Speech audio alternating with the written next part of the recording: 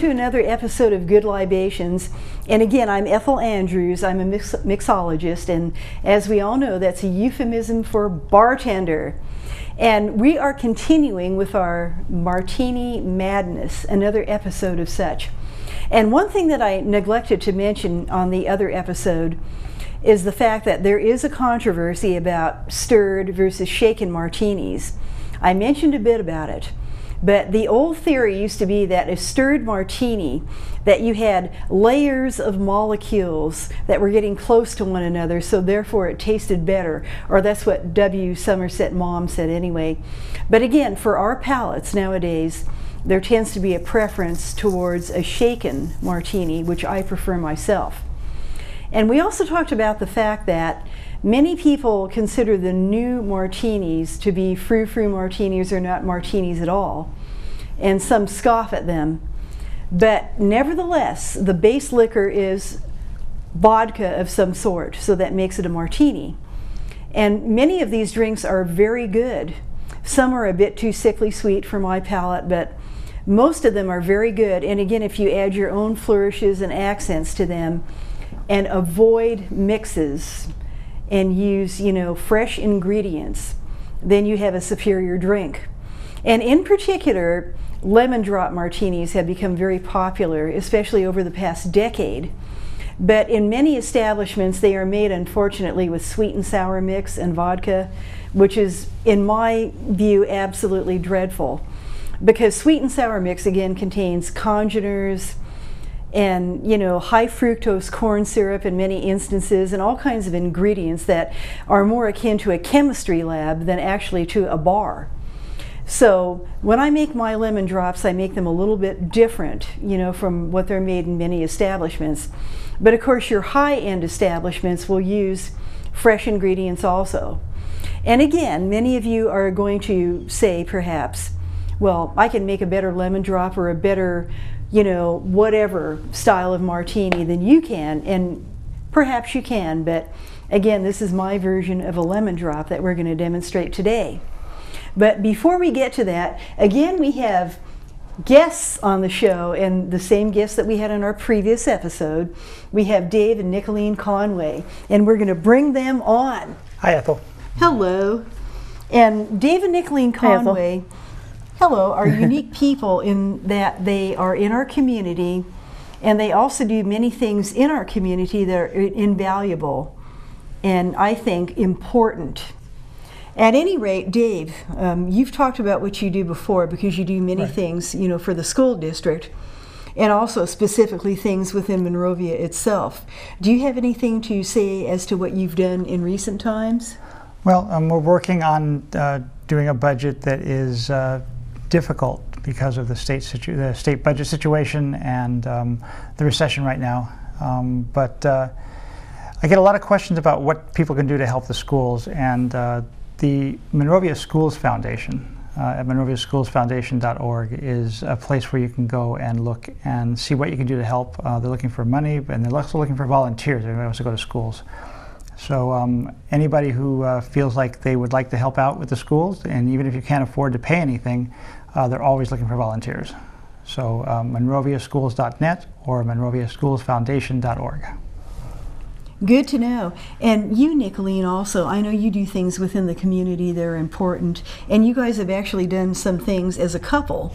That's right. We had a chance to actually work on a Habitat for Humanity house in Monrovia.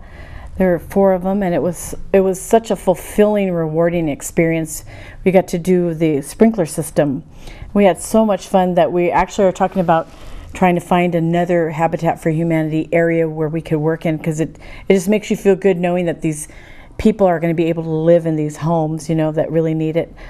And I volunteer with the Friends of the Library in Monrovia, and that's a lot of fun. And we do little things there, and it's the only bookstore in town, actually, the Friends of the Library. And then also we got a chance to provide dinner last year in Pasadena for Ronald McDonald House for families that actually need it for their children. So it's very rewarding to do things like that, to see the results.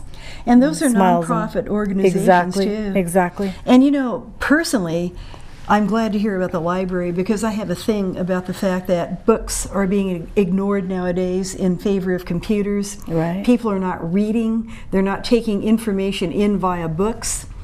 And, you know, if you're holding a volume in your hand and reading, there's the touch that's there. You can even smell the book. You're seeing it, and to me, it's a whole different experience from just, you know, looking at something off a computer. And you're recycling. It's part of recycling. Books, precisely. Yeah, and those things to me are critically important nowadays, because it's more of it's a higher dimension of education, and I think a better dimension of education. And Dave, speaking of education, you're going to have to tell about your experience about winning Ben Stein's money, because he did. Well, I don't know if people remember that show, but it was Ben Stein was a host. Yes. Jimmy Kimmel was the sidekick, and he's now moved on to bigger and better things. But I appeared on Win Ben Stein's Money, and did okay, I guess. Ended up in the finals. I beat Ben Stein 8-7 in the finals. Excellent. And somehow I pulled out the Castle Valdez in Liechtenstein, and that's what won it for me. I have no idea where that came from. But after I won, he was rather upset, because it really was his money. Whatever I didn't win, he was going to get to keep. And he pretty much just walked to the back of the stage and kind of stared at the back of the stage for a while after I won. So if you know anything about Ben Stein, I was actually very happy about that. Absolutely. So anyway, that was a lot of fun. That was a great experience for me. Yeah. I'm sure it bruised his ego, but that was good for him. He needed that, in fact. And our family benefited from his winnings, because we actually got to take the kids on a trip to New York. We took a trip to New York with the winnings. Oh, that would have been so good. Yeah. And my daughter Jennifer actually appeared on the show after I did. Unfortunately, she did not win, but I was really hoping for a family legacy of beating Ben Stein. But, that would have been good. That was nice. Yeah. And you know, the fact that your family takes trips that are relevant to history, geography, and culture. Yeah. In fact, aren't you going to go on a trip pretty soon that is relevant to those issues? It's going to be our third trip to the nation's capital, D.C., and we just love it there. And this time we're hoping to take in Gettysburg. Oh, that would be good, because that's historical. Yeah, because we love history and we enjoy that. Yeah, and it adds a dimension to your life as well. Oh, exactly. And you know, the reason why we're mentioning these things in a show about cocktails is, again, this is relevant to our community, because Monrovia has actually revolved, I would say, or evolved into a community where people are pretty sophisticated, food-wise, drink-wise. We have establishments in our town where you can sample wines, you know, truly upscale good wines, and pair them, you know, with appetizers and cheeses. We have 2 establishments in town now where you can sample microbrewed beers and imports and pair them with food. So again, this is a community of people, although we are relatively small, that has grown to be pretty sophisticated, right? And that has a certain depth. Exactly, to it, and we used to have to always go to not Pasadena, but Old Town Pasadena to enjoy those type of things. But it's actually nice to be in a community where we can walk to and enjoy that right where we live. So I think so too. Nice. Yeah, we're having a good time. And we have upscale chefs at upscale restaurants in town now too. Yeah. There's a dozen great restaurants in town that people should be going to. Yeah. I would agree. Yeah, I would agree. It's a nice variety. And again, the fact that we have a good library too. Is a big plus. And what's nice about the Friends of the Library, it's in the library, the store itself, but you know, you get books, and then when you're done with them, you can give it to them and donate it to them. It's a nice recycling thing to do too, you know, so people can have books and you don't have to pay a lot of money, you know, at the bookstores. You can just go right there and get the books and share them with everybody. And that's an interesting point too, because books nowadays can be outrageously expensive. So that's a nice point to know. Yeah. But anyway, we are going to do some martini variants that purists may argue are not martinis, but too bad. They're missing out. And again, one that has become very popular is the lemon drop martini. And I'm going to make my version of it again, which is perhaps slightly different from other people's versions. And some may say that, well, you know, I would make it differently and so on and so forth, but we'll try it out. And you do make a very good lemon drop. And you know something too, I appreciate that, but you know, these people, although they sing my praises, can also be my biggest critics too, because they're not going to, you know, be sycophants and praise something that's not good. They'll tell me if it's not good. They will definitely tell me. But again, you know, we have our ice in the shaker, and now we're going to add some citrus-infused vodka. And again, this is not, you know, top shelf vodka, but it's going to produce a nice drink. And typically in a lemon drop, a bit of triple sec is added. I actually, as a general rule, like to add limoncello liqueur, but that can be a bit on the pricey side. In fact, I need to add a little bit more. Tell her when we were in Italy about the limoncello. We got some limoncello in Italy. Yeah. Did you really? And I bet that was wonderful. And it's nice, you can keep it in the freezer. Yes, so and it'll never freeze. It's nice and chilled. And we noticed that when we were in Italy, a lot of the restaurants, they put chilled limoncello on your table at the end of the dinner. It's like a dessert. Yeah, absolutely. Delicious, and it cleanses your palate because it's not oversweet. That's where we first learned how to. We liked limoncellos from Italy. Yeah, so. And again, that's generally what I like to put in my lemon drop martinis, rather than simply the triple sec. But not going to do that today. In fact, again, squeeze in fresh lemon, and plenty of it. And again, you want to make sure that you're infusing oils, you know, from the skin or the rind of the lemon. And being that this is going to be essentially 2 lemon drop martinis, I'm going to add, you know, another lemon half to it. You're diluting my vodka, Ethel. And I like to put the spent shell, or at least one spent shell, in there. And we're going to add some sugar. And you know, this is just typical granulated sugar. This is not, you know, bar sugar or simple syrup. And in fact, I actually prefer that because it adds a certain dimension to the drink that you're not going to get, especially off of, you know, commercial simple syrup. Well, you answered my question because I was going to ask you about simple syrup. Do you use that? You know, sometimes I do, but I make it myself, you know, with sugar, and I kind of boil it down in the whole bit. But I never buy commercial simple syrup because as a general rule they use high fructose corn syrup. Not good.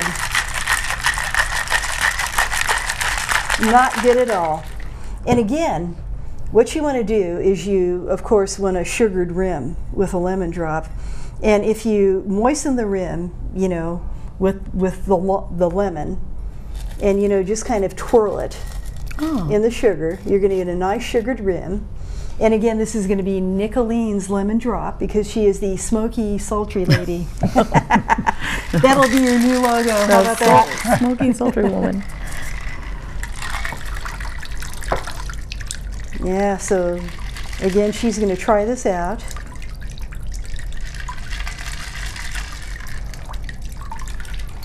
And you can either put a wheel or perhaps a little quarter, you know, of a lemon in your lemon drop. And anyway, you can see if this lives up to all the hype. Yummy. I'm sure it does. I'm sure it does. We hope.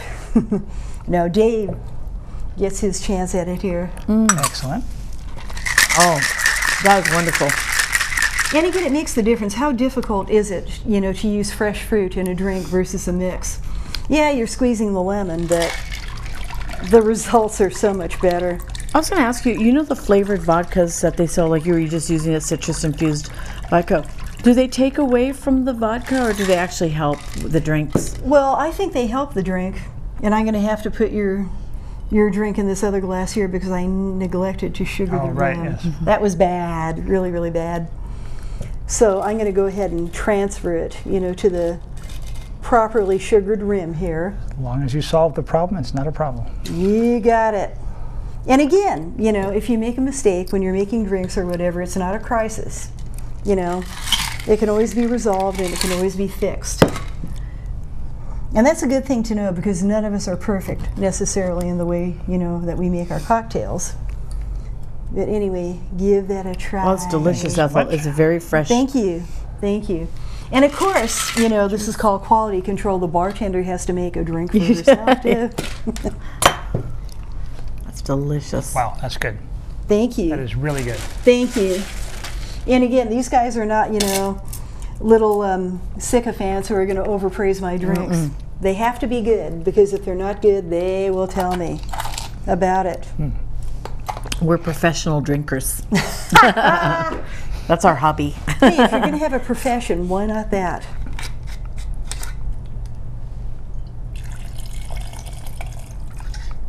And Wow. again, this is quality control. That Citrus sugar infused offsets it. vodka. It's delicious. It does, because I tend to make mine somewhat on the tart side, again, because I like don't it. care for, The sugar on the rim, you know, the sugar on sickly the rim sweet really drinks. offsets it well. Yeah. But Very nice. yeah, it's a pleasant, refreshing drink. And it's one of those drinks that you could have any time of the year too. It doesn't have to be summer oriented or whatever. But it lends itself to a really refreshing drink during the summer. I like how you make the drinks. It's almost like you're on autopilot. You just know what you're doing. You just sit there and make those drinks. And I love it. I have to me, look it's at a an art recipe, form. Yep. you know, oh, how much to do this and do that, because To me, again, it's almost not like a bartender. chemistry. Yeah, Yeah. you're good at it. It's like you're blending ingredients that should marry, you know, nicely. And it's kind of fun. It's fun. I actually enjoy doing this. It isn't like it's torture or whatever.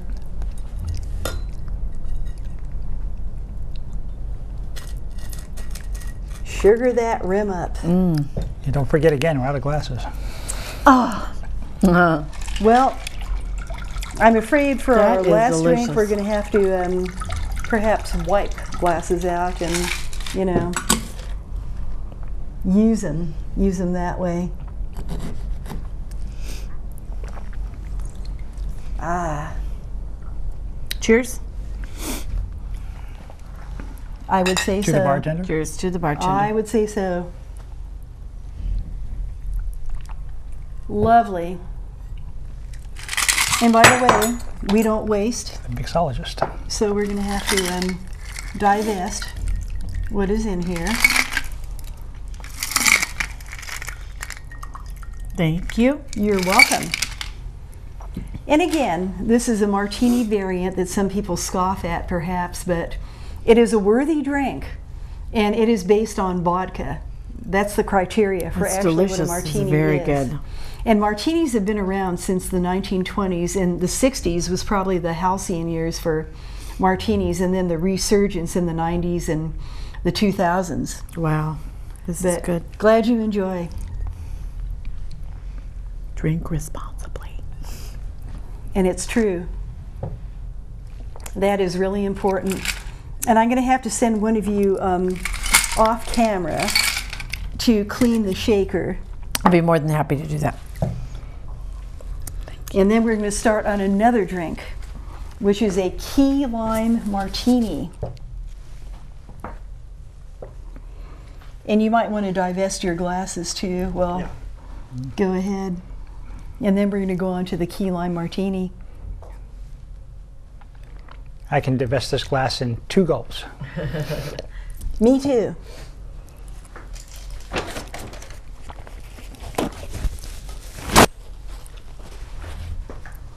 And I'm going to go ahead and just kind of do a simple cleaning of these for the sake of economy on the show.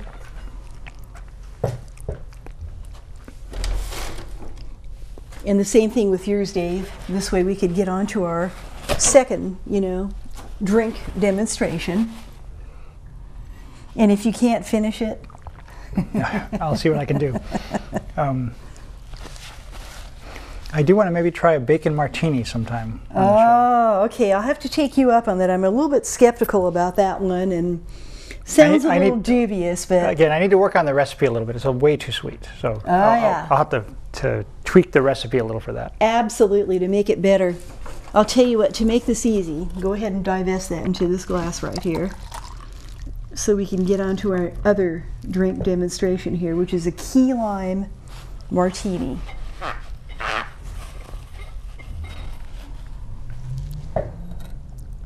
Now, a key lime martini, this is a drink that is kind of a drink that I created myself. You can get key lime martinis in various different bars, but the way that I make it is a bit different.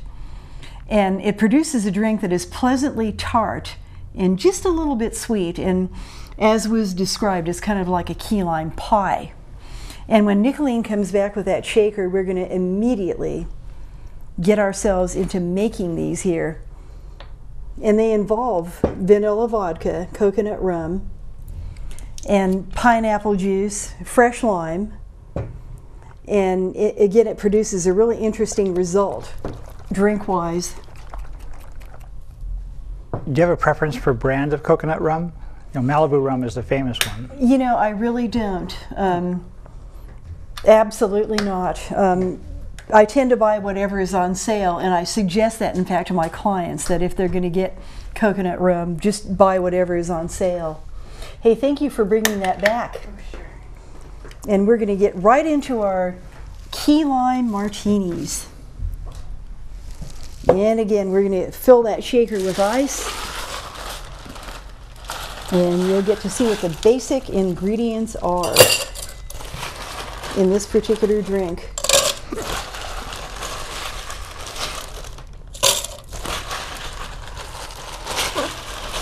And Dave, if you don't mind, take it off camera and break it up. But in a key lime martini, you're going to use, first of all, vanilla vodka.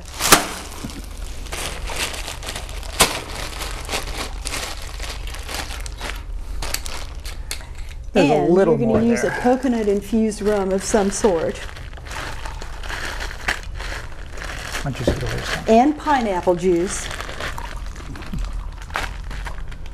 And a hint of Rose's lime. And most importantly of all, you're going to use fresh lime. And as a general rule, I will use half a lime, you know, per drink. And again, you know, hand squeezing, I think, is superior to using, you know, a juicer, because you're not going to get the oils. You know, that's a good thought, because I have those juices I bought, and you don't get the oils. yeah, you don't. Okay, so you get the zest. You get that zest from the. Exactly. Okay. Exactly. And again, I think it's better, and leave the spent shell in there and shake it up. It has a good flavor to it. It really does make a difference. Oh, I think it does. Yeah. I think it really does.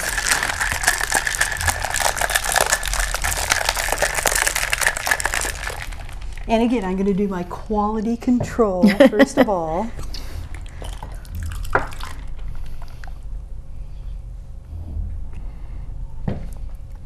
Is it worthy? I would say it is worthy. It's drink worthy. Absolutely. Absolutely. We're going to try these out, you know, again, to make sure that they live up These to are the hype. the key lime. These are the Oh, key my limes. favorite. These are my favorite. And we have to add our little flourish here, a little garnish. And for you too, Dave. Okay. And we'll try them out and see again if they live up to what they're supposed to be. You need to fill your cup, your glass. Of course, of course.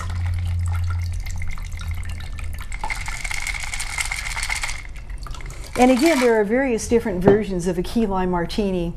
In some bars, they add cream to it, and they use different ingredients. But this is the way I like to make them. No, And I think they taste good because they're no cream. No, this is perfect the way it is. I agree. That would not be my preference. Some people enjoy that. That would not be my preference. To me, it's better, you know, to use these ingredients because you get something that's pleasantly tart, but with a hint of sweetness. And all these ingredients, I think, marry very well. Yeah. You can taste the vanilla vodka, you can taste the coconut rum, you can taste the fresh lime. You can even get the hint of the Rose's lime juice, which is a specialty in of itself from the Caribbean. I feel like I'm at the beach And the when I smell pineapple. this, you know? Smell it. That's a good way. Sounds like you're at the beach. In fact, that's a good way of describing it.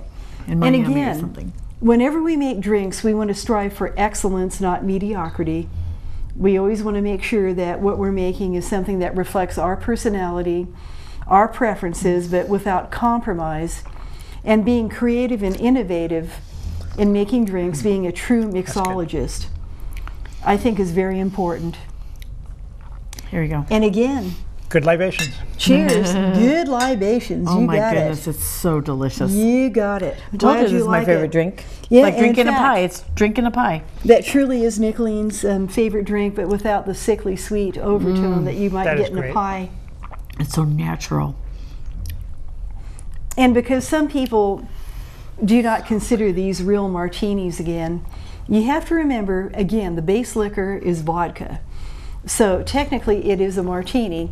And what's wrong with being innovative and going beyond, as they like to say today, the box, and doing something that's a bit more creative and a bit different? It's a good thing, in my personal opinion.